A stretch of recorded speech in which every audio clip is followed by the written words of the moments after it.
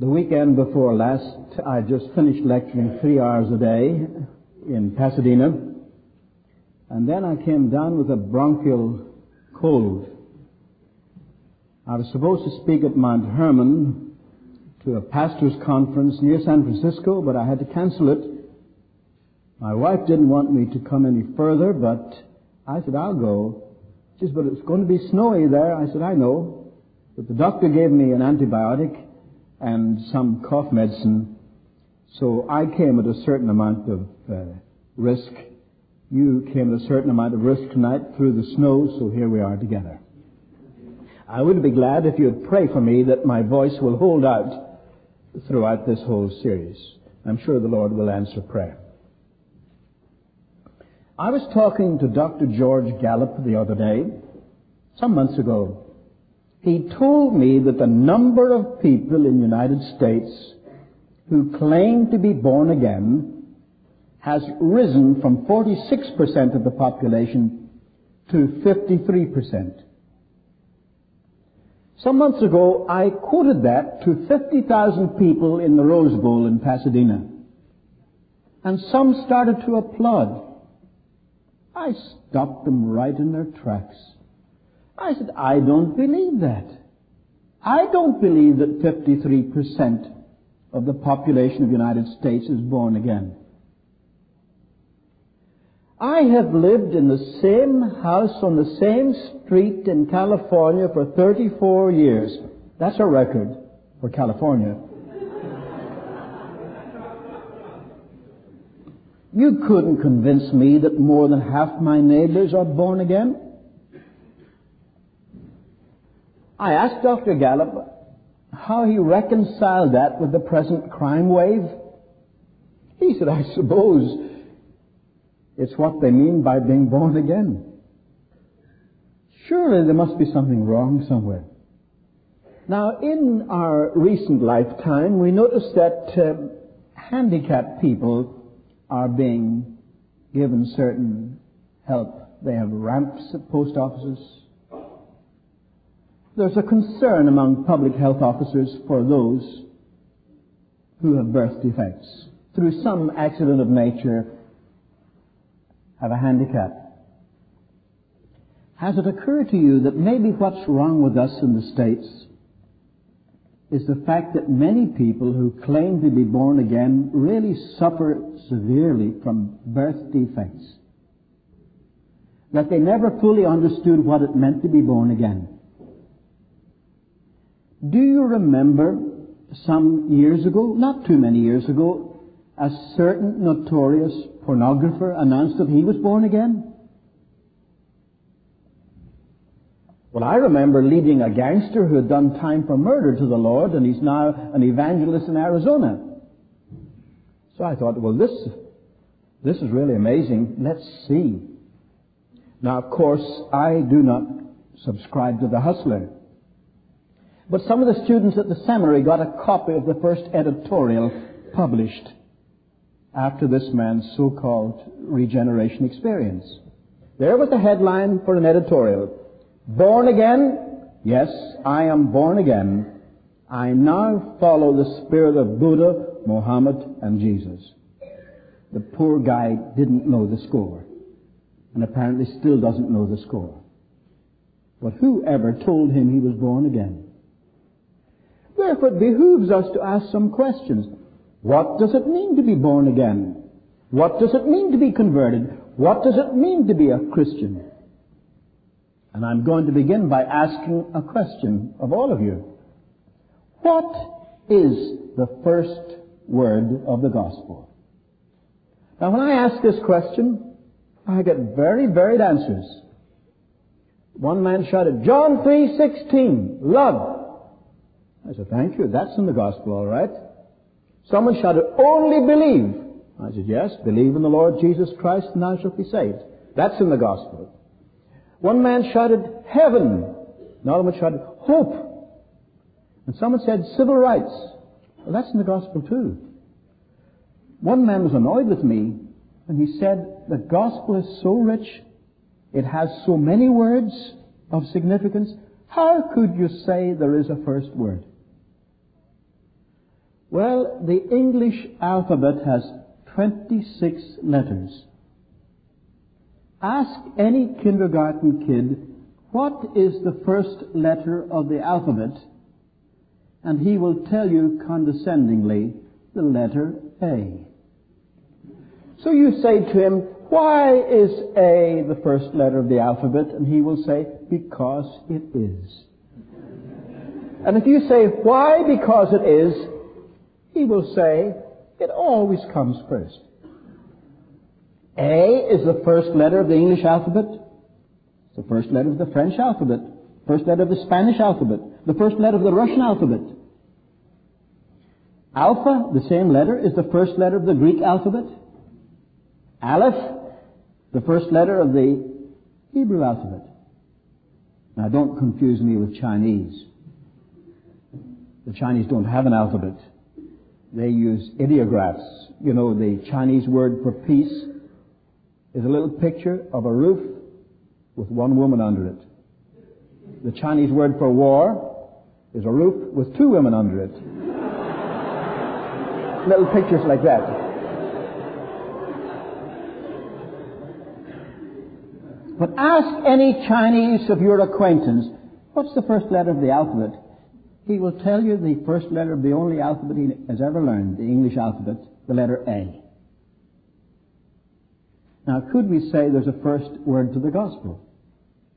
You say, well, how would you establish that? Very simply. See if you follow me. If the first word in the mouth of John the Baptist were the same as the first word in the mouth of the Lord Jesus, if that were the same as the first word in the mouth of the 12 disciples, if that were the same as the first word in the mouth of the 70 disciples, if that were the same as the first word in the Lord's last instructions to His disciples, if that were the same as the first word in the mouth of the Apostle Peter at Pentecost, if that were the same as the first word in the mouth of Paul the Apostle throughout his journeys, surely that would be the first word of the gospel. You say, well, now, why didn't you mention Billy Graham or Pope John Paul? Well, Billy Graham and Pope John Paul have to refer to the Gospels to find out what the first word is. We're going right to the root of the thing. The first word in the mouth of John the Baptist, the Lord Jesus, the 12 disciples, the Apostle Peter, the Apostle Paul. What could come before that? So let's just establish it. In those days came John the Baptist preaching in the wilderness of Judea and saying, repent ye, for the kingdom of heaven is at hand. Make a mental note. Matthew's Gospel, chapter 4, verse 17. Then Jesus began to preach. Had he preached before? No. This was his first time? Yes.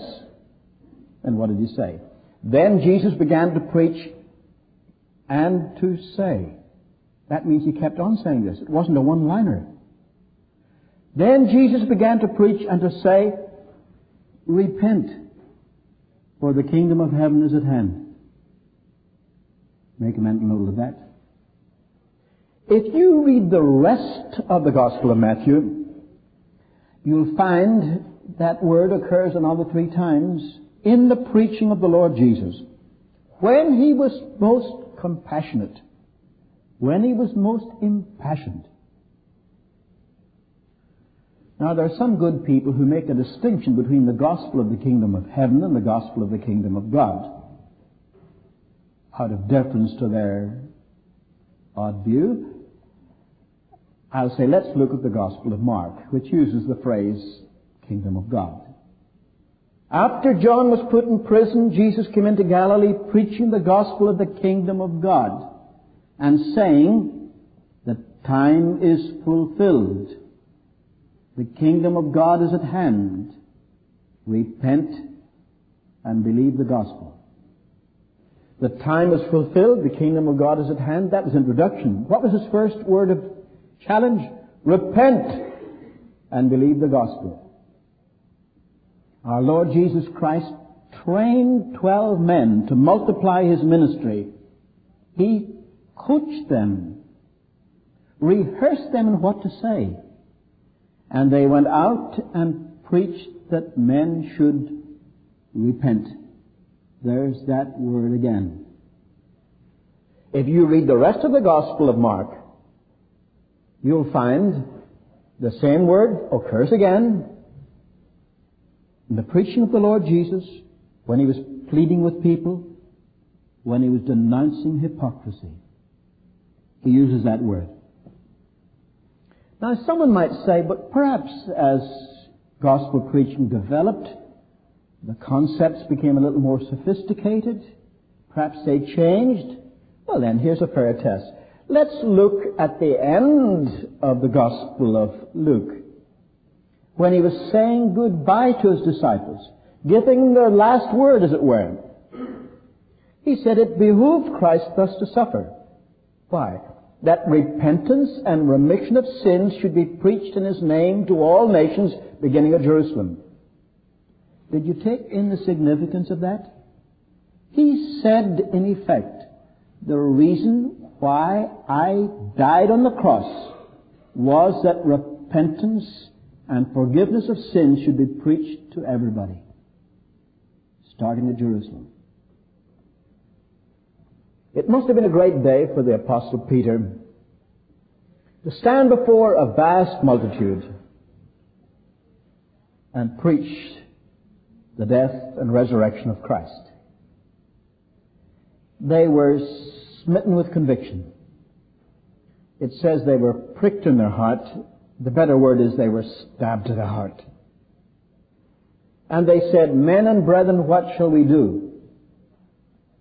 The Apostle Peter must have remembered what he'd been told to say, because he said, "Repent and be baptized, every one of you, for the remission of your sins." Exactly what he'd been told to say.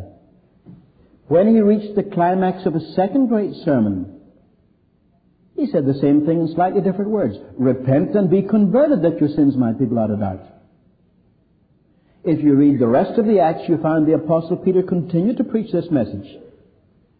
So what about the Apostle Paul? We know that he was converted on the road to Damascus. We know that he had a vision of the Lord Jesus Christ. We know that he began to preach right away. But it does not tell us immediately what he preached. It does tell us that the believers were scared of him. He'd come up to arrest them, and they were hiding from him. It just seemed too good to be true. And here's this man, he started to preach the gospel. But he told us many years later what he said. "Whereupon, O King Agrippa," he said, "I was not disobedient to the heavenly vision, but first at Damascus, then at Jerusalem, then throughout Judea, and then to the nations, I told them that they should repent and turn to God and produce works meet for such repentance." Did you take in what he said? "Whereupon, O King Agrippa, I was not disobedient to the heavenly vision." What does that mean? The Lord Jesus Christ appeared to him in person and told him what to preach. The Apostle Paul, Saul of Tarsus, had not been among the company of the disciples. They had been told what to preach, but not Saul. So he said, "I was not disobedient. I did what I was told." Well, what was he told? "I told them they should repent and turn to God and produce works meet for such repentance." How can anyone avoid the conclusion that the first word of the gospel is the word repent? If the gospel is the sword of the Lord, the word repent is the point of the sword. I almost feel like pausing as we do in a marriage service and say, if anyone has any objection, let him now speak or forever hold his peace. Do you disagree with what I said? What was the first word in the mouth of John the Baptist, the Lord Jesus, the 12 disciples, the Apostle Peter, the Apostle Paul? And the answer is the word repent. Now, quite frankly, the average American Christian, Catholic or Protestant, whatever denomination, doesn't know this. The second mystery is he doesn't know what the word means anyway. Now, words do change meaning. When I came to the United States in 1935 as a young lay evangelist, I had a united campaign in the city of Seattle. We used the Moore Theater. We had all denominations supporting us. The meetings were organized by a Presbyterian doctor. Not only did he do a good job of organizing, but he had me stay in his own home. It was my first taste of American hospitality. I wrote to my mother back in the old country and told her how wonderful it was. When I was saying goodbye, I thanked him for all the good work he had done. I wanted to say something nice about his good lady. So I said, I think your wife is one of the homeliest women I've met in my life.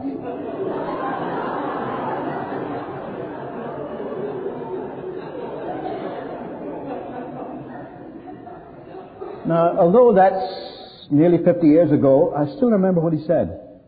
He said, what?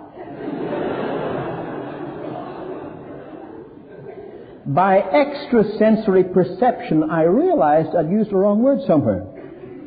So more carefully, I said, I think she's one of the homeliest ladies I've met in my life. Well, he said, she isn't exactly a movie star, but she's pretty, don't you think? I said, yes, she's pretty, but even more homely.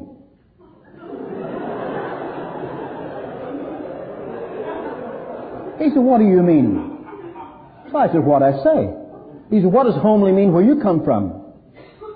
Well, I said, sweetly means sweet-like, nicely means nice-like, quickly means quick-like, and homely means home-like. As you see, it was originally spelled with a K, but they dropped the K. Well, he says, not in America. I don't know how we got it twisted, but he said the word here means ugly. No, I was surprised. But I said, what have you got against home? I said, isn't Home Sweet Home an American song? Oh, he said, you mean homey. All right, if you want to talk baby talk.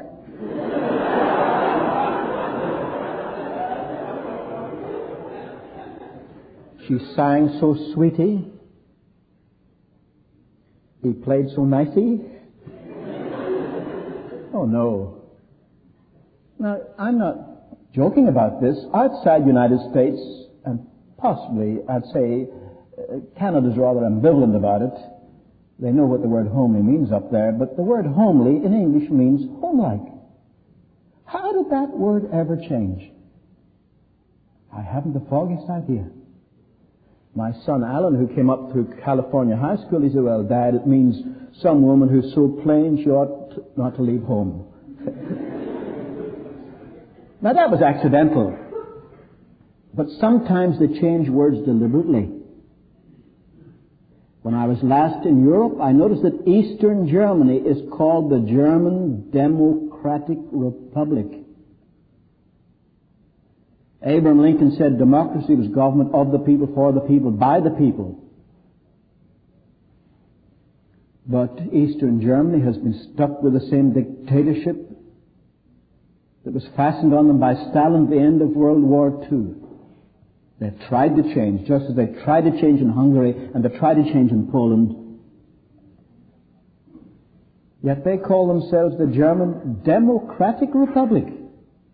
Don't you think that's deliberate? That's meant to fool somebody? You'd be surprised to know that behind the so-called Iron Curtain, they call themselves the democracies. Now, would it not be a masterstroke of the enemy of the Christian faith to take the very first word of the gospel and change its meaning in people's minds so that it doesn't have any effect anymore? Well, that's exactly what has been done. The meaning of the word repent has been perverted. Sometimes its necessity is denied. Some people restrict its application. Now, I take it that most people who earn their living don't have much chance to learn Koine Greek, New Testament Greek.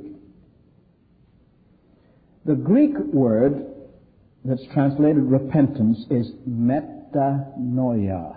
I'll spell it in English. M-E-T-A-N-O-I-A. Meta means change. Noia means thinking. We have words like that in English. When a caterpillar becomes a butterfly, it changes form. Sprouts wings, flies away. It's still the same creature, but it has changed form. So we call that meta, change, morphosis, form. Now the word metanoia, without any fear of contradiction, means a change of thinking. But that's not what it means to the average person in America. A lot of people think the word means to feel sorry. It doesn't mean to feel sorry. It might involve feeling sorry. It might involve feeling glad. The essential meaning of the word repent is to change. You say, well, how did it get mixed up? It was an error of translation. Our first English Bible was translated from the Latin. And they borrowed a Latin word, penitentia, to translate metanoia. Now, penitentia means a sense of suffering. We talk about sending a man to the penitentiary. We talk about penitence. But the word doesn't mean that. One of the greatest Greek scholars of all time was Richard Trench, Archbishop of Dublin. He defined repentance as that mighty change of mind, heart, and life wrought by the Spirit of God. That mighty change. Whereas we treat it as a sentimental, emotional thing. He repented. That means he started to cry. No, the word doesn't mean to feel sorry. It means to change. You who don't have time to study New Testament Greek may have seen a little translation called the Amplified Version. It gives shades of meaning. It defines metanoia, repentance, to think differently, to amend your ways. By the way, the French word for repent is amendez-vous. Same word. To amend your ways. To abhor your past. In other words, a change of thinking, a change of behaving, and a change of feeling. You say, well, which is it? All three. When Nicodemus came to the Lord by night, what was his problem? Was he an immoral man in the grip of some awful addiction? No, he was a good living man. Member of the Jewish council. But when the Lord Jesus said to him, if I explain earthly things to you and you don't understand me, how can I explain heavenly things? His problem was thinking. Just as, for example, if a Buddhist priest came into this meeting and talks to me about Christ, do I tell him about his sins? No, Buddhist priests are good living men. The Eightfold Way is excellent ethics. Christians say, do unto others, you'd have others do unto you. The Buddhists say, don't do unto others what you wouldn't want them to do to you. The ethics are the same there. But a Buddhist is an agnostic, doesn't believe in God, so he can't believe in the deity of Christ. So he must change his thinking. Now take, for example, the woman taken in sin. What was her problem? Confused thinking? No. She was caught in the act and she didn't deny it. What did the Lord tell her? Go and sin no more. There was a problem behaving with her. And if an old drunkard came in here tonight and I spoke to him about the Lord, I said, what do you know about Jesus? He might say in his maudlin way, Jesus loves me, this I know, for the Bible tells me so. He knows that all right. It's not thinking, it's his bad habits. Takes the rich young ruler who came to Jesus and said, I have kept all the commandments since I was a boy. Note, the Lord didn't contradict him. He loved him, commended him. But he put his finger on his problem He said, sell all that you have and give it to the poor. He went away sorrowful. Why? He loved his money more than God. And if a Wall Street broker who gets his kicks out of money making comes here, we have to tell him, no, you've got to put God before mammon. You see, it's a very rich word. The word repent is used in such a sense that when John the Baptist used it, he said, repent and bring forth fruits for such repentance. And the Apostle Paul said the same thing. I told them to repent and turn to God and produce works meet for such repentance.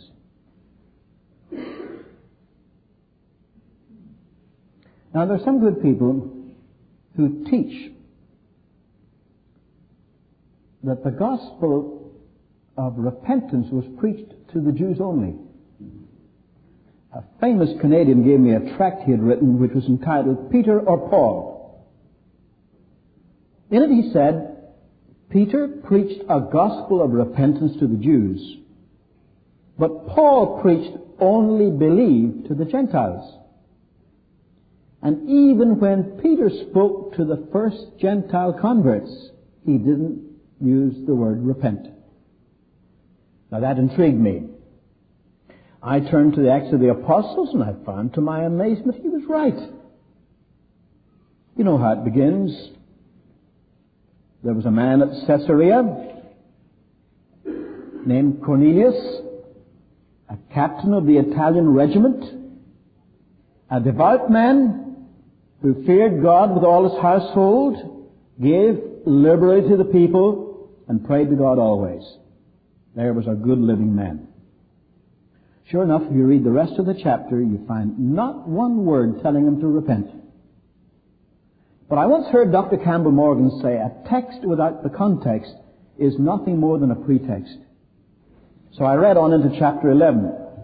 When the Apostle Peter went back to Jerusalem to tell the Jewish Christians why he had broken the rules of segregation and had been eating and drinking with Gentiles, which was forbidden, he said, if then God gave them the same gift that he gave to us when we believed in the Lord Jesus Christ, who was I to stand against God?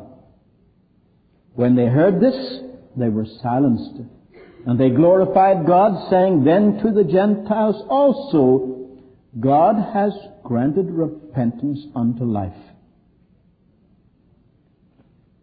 Whatever it was that Cornelius did, the Holy Spirit calls it repentance. You say, just a moment. You say the word means to change. How did he change? He was a devout man. Did he cease to be devout? No. He feared God. Did he stop fearing God? No. He gave liberally. Did he stop giving? No. He prayed constantly. Did he stop praying? No. Then how did he change? Think it through with me. Up to that time, Cornelius, who was what was called in Greek a God-fearer, was trying to be saved by his good works. After that time, he put his trust in the finished work of Jesus Christ, and that was a change.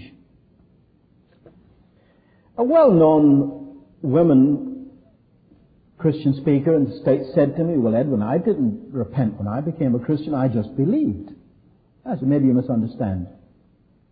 I was converted on my 9th birthday. My own mother led me to Christ. I still remember it as if it were yesterday. She said, son, isn't it time you put your trust in the Lord Jesus Christ as your personal Savior? I said, but ma'am, I do believe in Jesus. She says, but can you say he was wounded for our transgressions, he was bruised for our iniquities? I finished the verse for her. I knew the whole of Isaiah 53. I said, the chastisement of our peace was upon him, and with his stripes we are healed. Yes, I believe that. Mother was struggling for the right words to say to her little boy, so she said, can you say he was wounded for my transgressions, he was bruised for my iniquities? And somehow or other, it got through to me. If you were to say, when did you become a Christian? I would say on my 9th birthday. Up to that time, I shared the ore family religion. I believed what the family believed. I answered what they would have answered in my own way.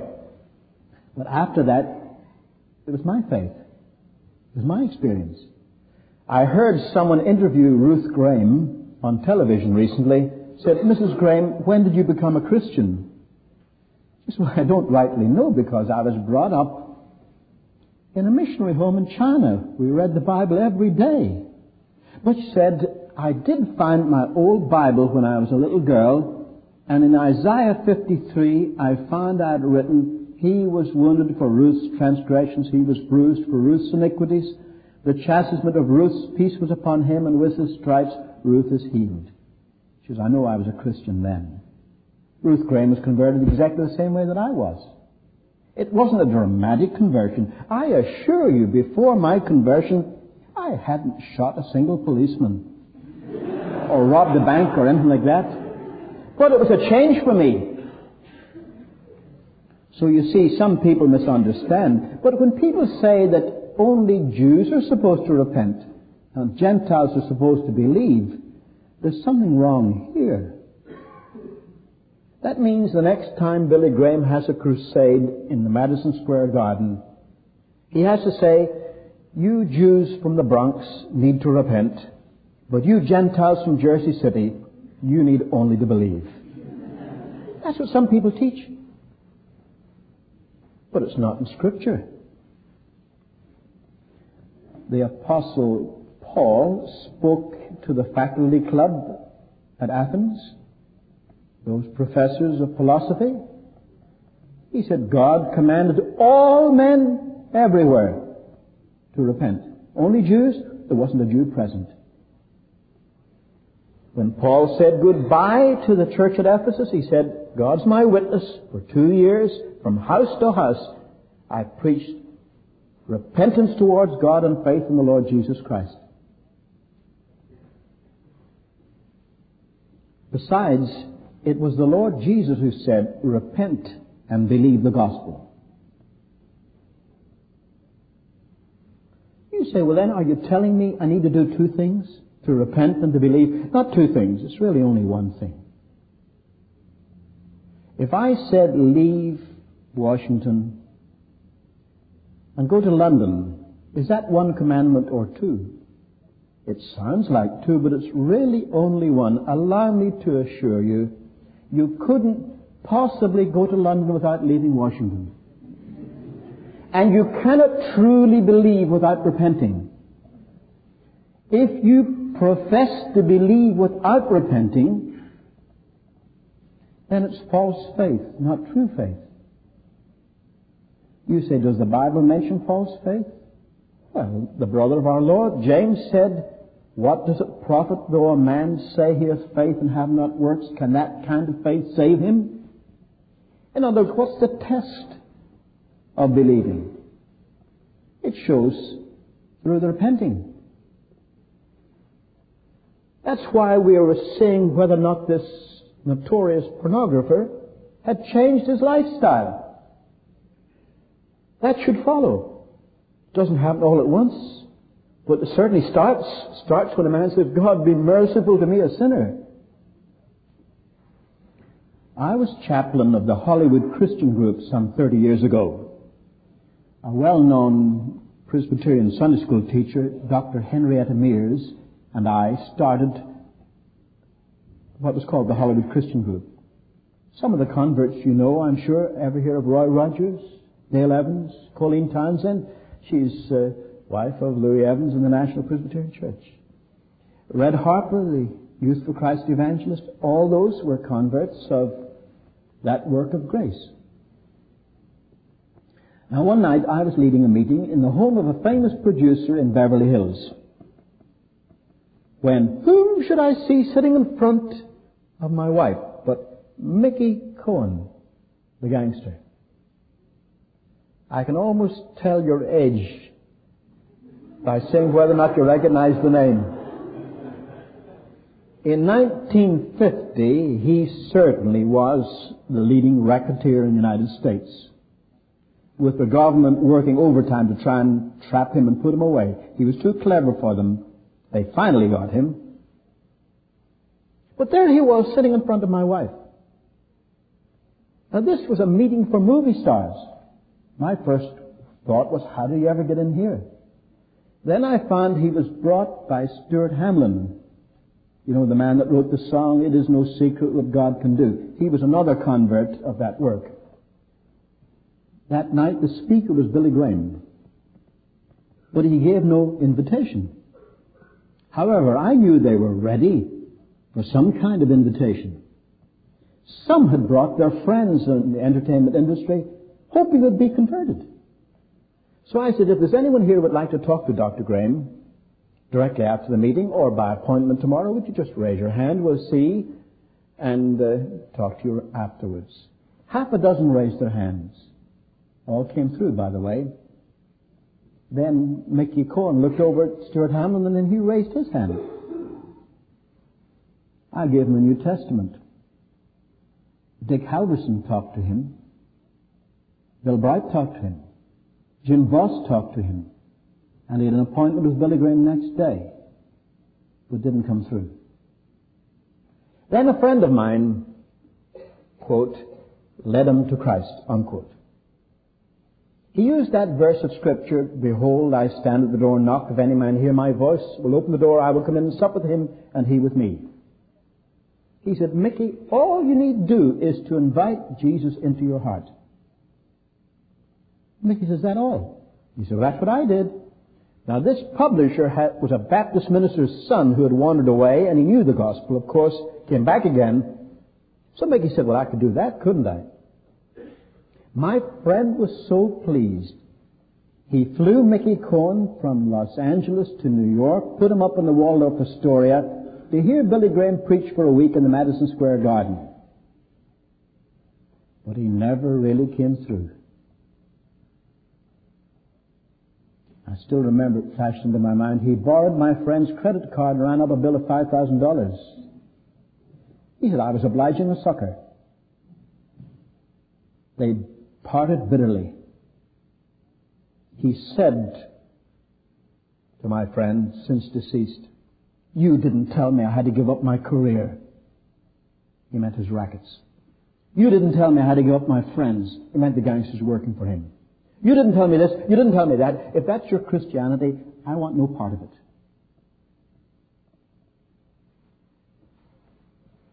Mickey Cohen had heard that Roy Rogers was a Christian cowboy.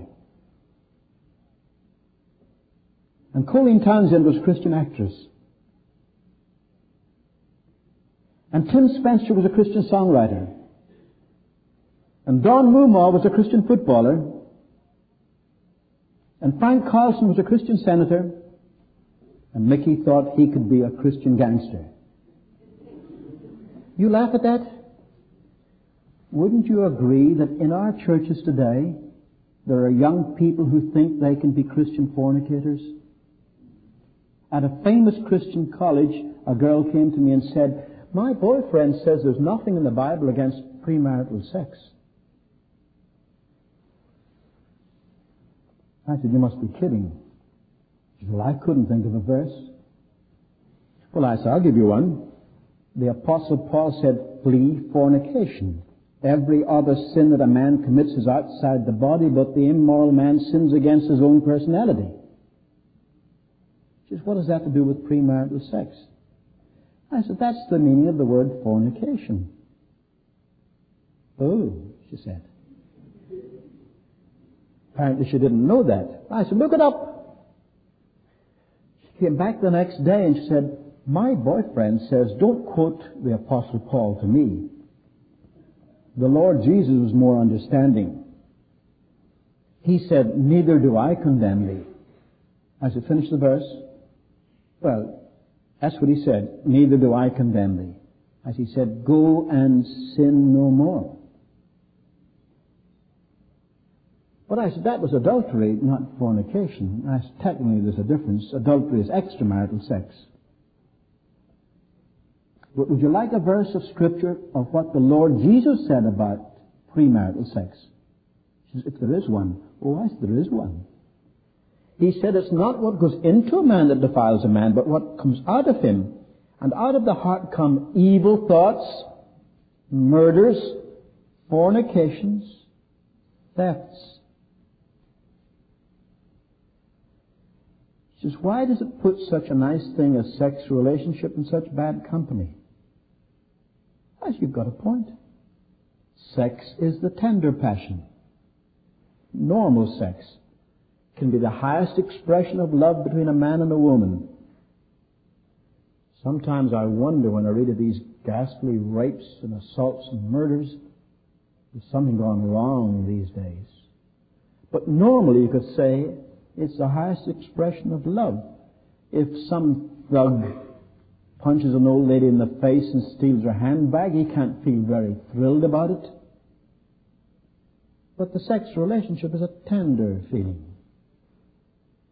But I said the teaching of Scripture is it's wrong outside marriage. Marriage is a contract. And it's wrong outside that contract. But lots of people today don't seem to realize this. There's something further I should say about this subject, is there are lots of good people today in the United States who try to win souls to Christ without the word repentance. They've never mentioned it. I was reading the 15th chapter of Luke, what we call the Gospel Parables, devotionally, and I decided to see how does each one finish. When the shepherd found his sheep, he called together his friends and neighbors and said, "Rejoice with me, I found my sheep that was lost." That's the end of the story. You read no more about shepherd or sheep. But the Lord Jesus quickly added, "Just so I tell you, there will be more joy in heaven over one sinner who repents than over 99 people who don't need to repent." Why did he say that? If he had not said that, someone would have said, the sheep never repented. You don't need to repent to be saved. Take the story of the lost coin. When the woman found it, she called her friends and neighbors together, saying, "Rejoice with me, I found the coin I lost." You read no more about the woman or the coin or her neighbors. But the Lord Jesus quickly added, "Just so, I'm telling you, there is joy before the angels of God over one sinner who repents." Why did he add that? If he had not added that, some theologian would have pointed out that a coin is incapable of repenting. Therefore, repentance could hardly be required. Take the story of the lost son, the prodigal son. How does that end? The father said it was fitting that we should make merry and be glad, for this your brother was dead, but now he's alive. He was lost, and now he's found. That's the end of the story. You read no more about father, older brother, or younger brother, or anyone else. What's strange to relate, the Lord Jesus didn't say a word about repentance. Why? It's in the story. When the young man said, "I will arise and go to my father, I will say, Father, I am no more worthy to be called your son. Make me a hired servant." That was his repentance. The fact that it's underlined in two places and left in the other emphasizes that repentance is part of our evangelism. Yet it's not preached today.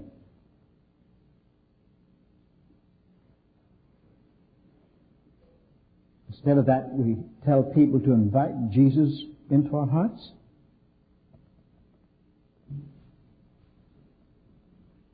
They misunderstand.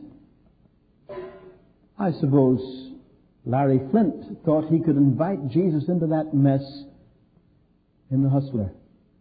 Never realized that Jesus wanted to take him out right away. Now, you can invite Jesus into your heart, but that's not what the Scripture says. The Scripture says, repent. That means change your attitude. It'll result in a change of behaving and a change of feeling.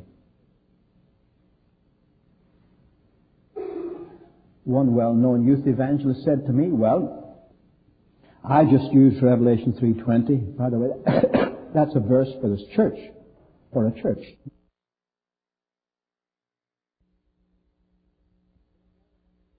No more about the woman or the coin or her neighbors. But the Lord Jesus quickly added, just so, I'm telling you, there is joy before the angels of God over one sinner who repents."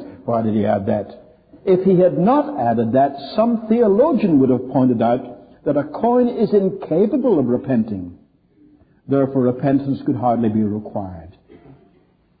Take the story of the lost son, the prodigal son. How does that end? The father said it was fitting that we should make merry and be glad, for your brother was dead, but now he's alive. He was lost, and now he's found. That's the end of the story. You read no more about father, older brother, or younger brother, or anyone else. What's strange to relate, the Lord Jesus didn't say a word about repentance. Why? It's in the story. When the young man said, I will arise and go to my father, I will say, Father, I am no more worthy to be called your son. Make me a hired servant. That was his repentance. The fact that it's underlined in two places and left in the other emphasizes that repentance is part of our evangelism. Yet it's not preached today.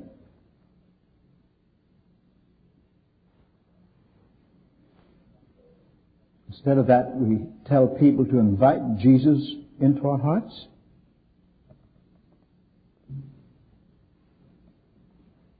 They misunderstand. I suppose Larry Flint thought he could invite Jesus into that mess in the Hustler. Never realized that Jesus wanted to take him out right away. Now, you can invite Jesus into your heart. But that's not what the Scripture says. The Scripture says, repent. That means change your attitude. It'll result in a change of behaving and a change of feeling.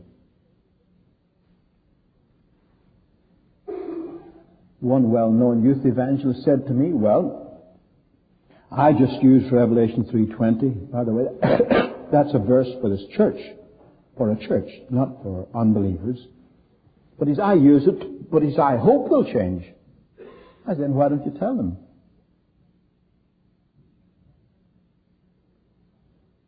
Well, he said, I hope, he said, in fact, I'm disappointed if they don't change.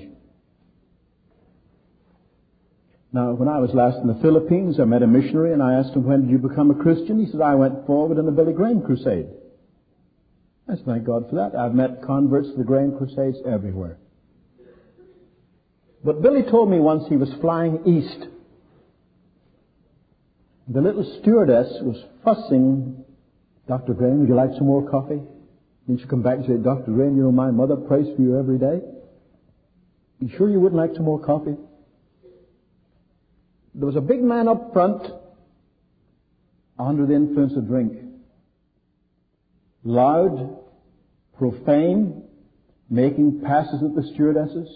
And it so outraged this little girl that she went up and said to him tremblingly, Sir, I must ask you to be quiet. Did you know that Dr. Billy Graham is flying with us today? And the big mountain of a man got up, came down the aisle, and he said, Where's Billy Graham? Billy said he didn't know whether he should introduce himself or not. He stopped opposite Billy and says, You're Billy Graham. Billy said, That's my name, sir. Billy, he said, put it there. Your sermons have really helped me live the Christian life.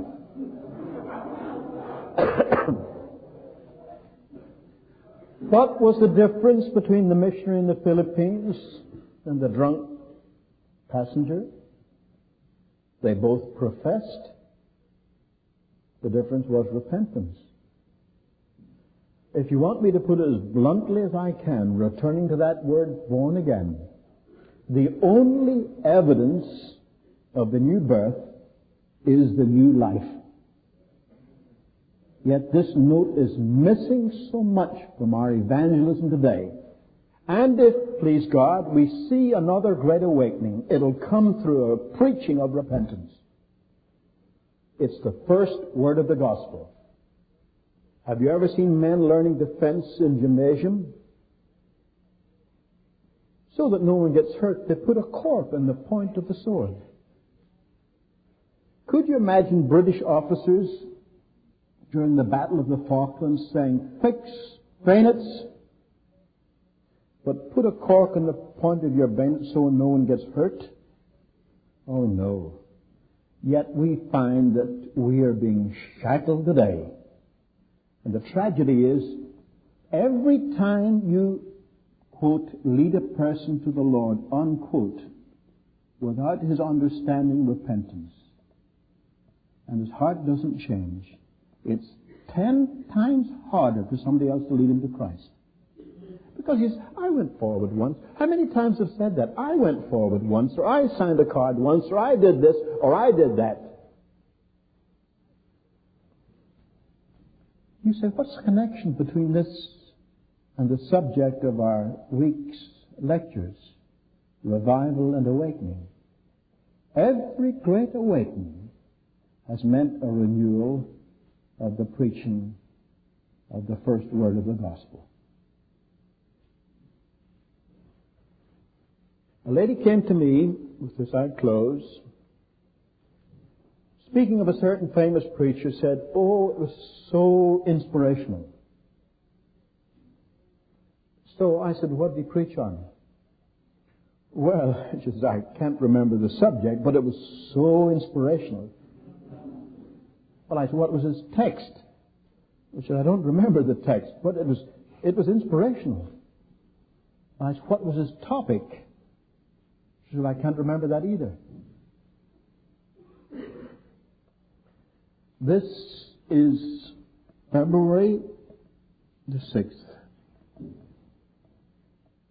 I'm over 71 now. I don't know how many more months from the years the Lord will give me. But if I should see you again, I'd be very disappointed if you didn't remember what I preached on. What did I preach on? What does it mean? Now you're on the spot. I call God to witness. You know what the word means now.